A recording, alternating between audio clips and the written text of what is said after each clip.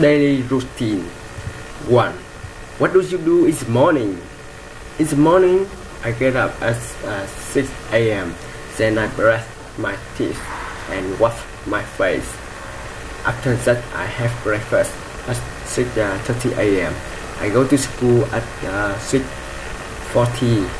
I have lesson from 7 to 12:30. Next, I have lunch at 12 o'clock. Last, I take a nap about 60 minutes. What part of the day do you like most? I'm a morning person. I often wake up at 5:30 a.m. I love mornings because I love to breathe the fresh air, do exercise.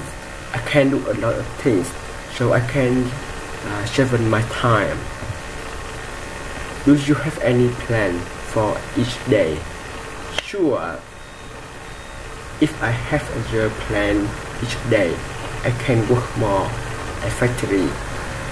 No to-do list teach me discipline, and I have a better life.